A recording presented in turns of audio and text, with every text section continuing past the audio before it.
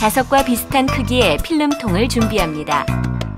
에나멜선을 그 위에 촘촘히 100회 이상 감아줍니다. 풀리지 않도록 테이프로 잘 고정합니다.